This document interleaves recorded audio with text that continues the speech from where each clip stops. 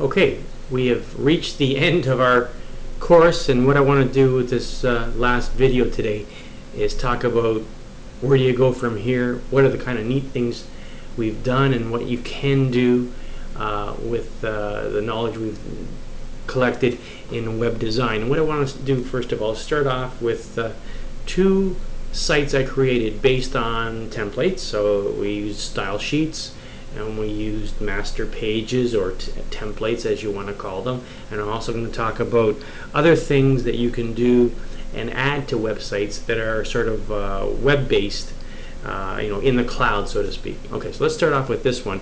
This is a little site I created, which was a combination of websites, style sheets, and ASP.NET. I just want to give you an overview of how it works. I'm not going to explain every little detail, but here's kind of the potential of what you can do with the knowledge you have now. Okay, so here's a little website I made. Got a couple of radio buttons that can switch my image on and off, and there's like a little login screen. Nothing spectacular, obviously, but I'll just type in my name, and then when I press this, okay, it's going to go to the next page, which is the About page. This talks about our course, okay, and all the different components. And watch, as I go through each component, it mentions the component and the basics, the number of periods we've spent on it, and the assignments or tests. Flash, we had 3 units, so it's kind of cool, right? This is data binding. I created a database that basically described all the units, and these were like all the fields, so kind of neat. And just trying to use all the different potential that we learned the last little while. Okay, and over here we have some basic links. Let's go to the Flash page. Flash page, pretty straightforward. It's got some basic links to sites on the internet. JavaScript page, kind of cool. This pops up and does a video. Another term you're going to hear a good bit about when working with web pages is JavaScript. Okay, and that's a pop-up thing, and that's called. There's 2 of them. There's Lightbox.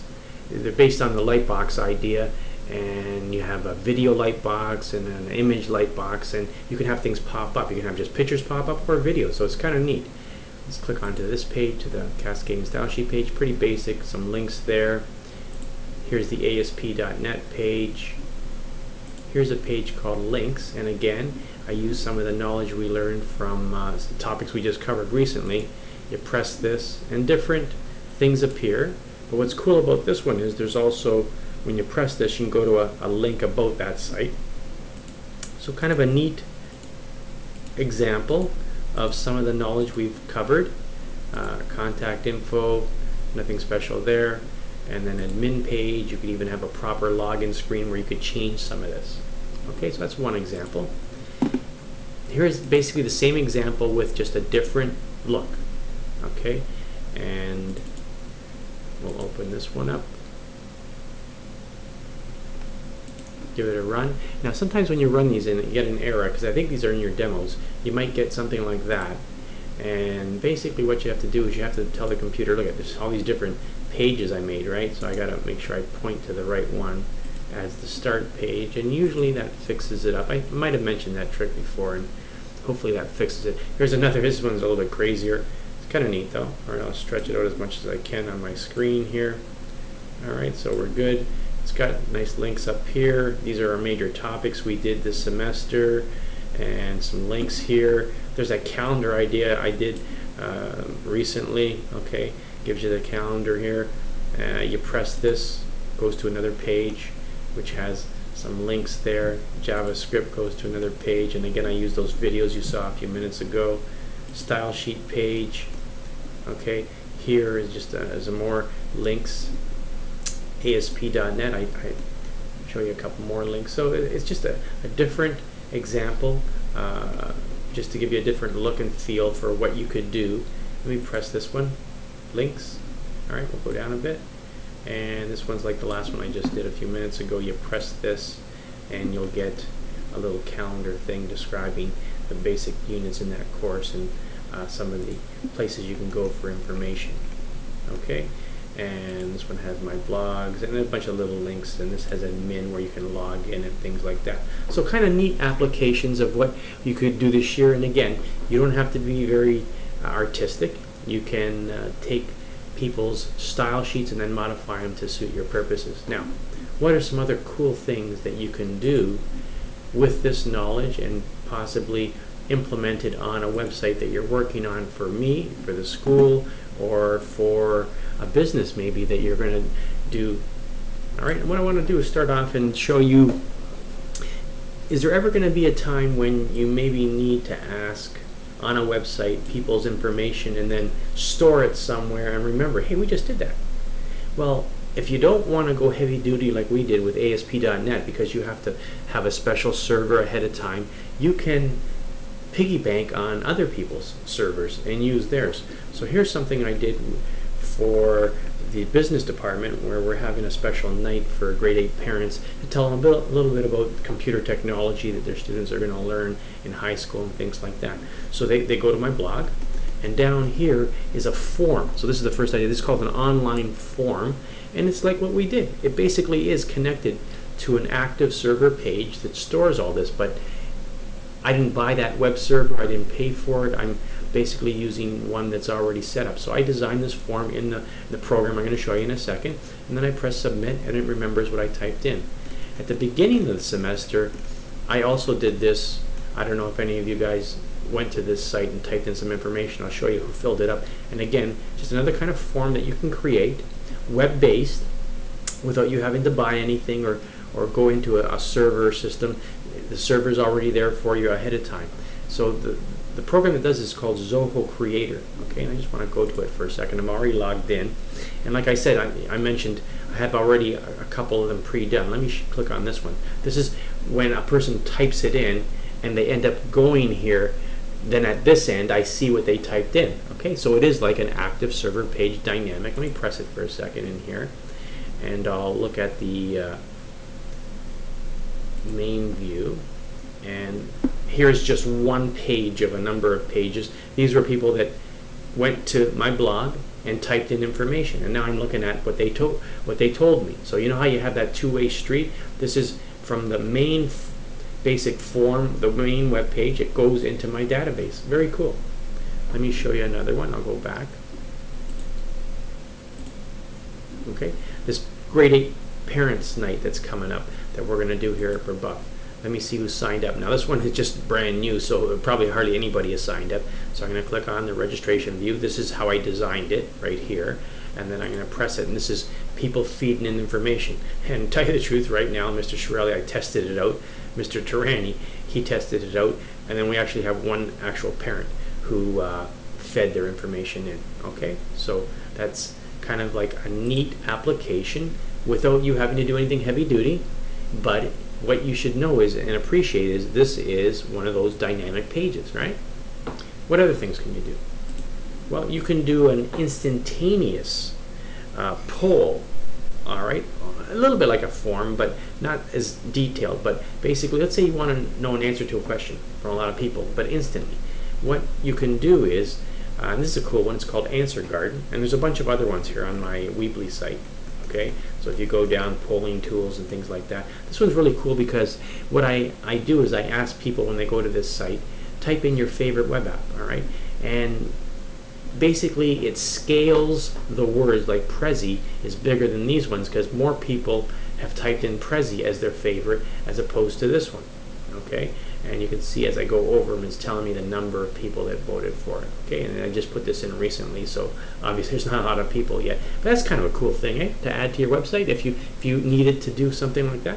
All right, so that's kind of like online polling that's instantaneous. There are other ones that, again, go back to a server that you can refer to later on. There's micro poll everywhere, all kinds of neat ones.